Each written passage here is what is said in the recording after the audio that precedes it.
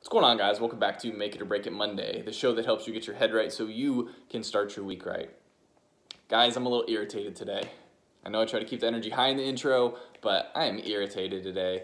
I'll tell you why. I got a couple people around me that are just making decisions around short-term happiness that is completely against better judgment. And you gotta figure out if it's even your place to say something sometimes. I mean, these are like friend of a friends that like you get introduced to, and sometimes like people just have to like make their own decisions and figure out what's right and wrong. But I'll tell you one thing, when you make decisions based on short-term happiness, that's not actually gonna take you to actual fulfillment. So happiness is that feeling of being happy, where instead fulfillment is achieving one's desires. So that's why, like, if you're given something versus earning something, like someone gives you a car or someone pays for you to go to college, instead of like you working and saving and then buying a car, or same thing for school, and you feel more attached to it. You feel a different type of feeling because you're the one who had to do the action to create the achievement to get the desire. And I know it's rampant in our society today to focus on short-term things and flashy things. I have a friend of a friend, a family friend, who recently purchased a very nice car, and the maintenance on the car, the only way they can afford, if anything happened to the car, was to buy this maintenance plan. And if anything else happens outside of that, they can't take care of it. And it's just things like that where you know someone's not making a good decision. And when you really get caught up in short-term happiness, that feeling, more importantly, it's a fading feeling, right? Instead of the actual fulfillment keeps you energized. It keeps you humble. It keeps you staying attached to that thing because all of the effort and work actually went into it. Another example is, I got somebody who's thinking about changing jobs again.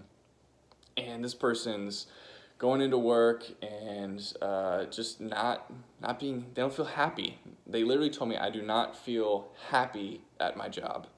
I said, okay. Well, this is the second job you've had in a short period of time. You were obviously happy when you took the job, had these different perks and different things that you enjoyed about it, and now you're not happy. And I told them that they're not happy, and they're going to continue to want to go from job to job to job to job because they're searching for happiness and not fulfillment in what they actually do. When you feel fulfilled, it means you are fulfilling a purpose. When you have a short-term happiness goal of that fancy car, right, then yeah, it's fleeting and it goes away because you're not creating the fulfillment. And the fulfillment comes from having bigger goals outside of just material things. And man, I'm just like, I just feel it around me, and I'm obviously not trying to let it affect me, but I just want you guys to like see that this isn't something that's just abnormal. Like, this happens all the time. This is also just like, think about like why people say like they're not happy on a Monday. Like, to make it or break it Monday, the most important day to actually start your week, and you got people that have a case of the Mondays.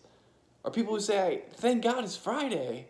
And why are you just not so busy that you don't even know what day it is anymore? Like, that's how it should be. You should be working so hard towards fulfillment of this higher purpose of what you want to do in life, that those little things or those moments that you're not happy, they're okay. Because there's not everything that you're going to enjoy inside of a job. That's why it's a job. It's not like what defines you, right? It's a job. So when you think about that, as long as that task gets you towards the fulfillment that you want, yes, I understand you don't want to do that paperwork. I understand that you don't want to do your expenses. I understand that you don't want to do whatever. But understand that you don't have to be happy doing those things. But if you can know that those things will help you move towards what you really want to do, and that what fulfills you, that's what keeps you going. That's what keeps you motivated. And literally, if you can take both those things, and job and purpose and everything else, and you put them all together and you get fulfillment out of both, that's literally the best thing that there can be, right? But that's not for everybody. And for my friend, it's definitely not for what he's getting into. And the next job or the next job is not going to change that for him. So understand that with all these other things that are around you, short-term happiness is just that. It's short-term, okay? It's fleeting. And just, if you guys can just think bigger for a moment this week, just try to think about like fulfillment and not happiness. It will help you redefine in your head the different tasks that you have to do on a daily basis. You will look at the work that you do differently.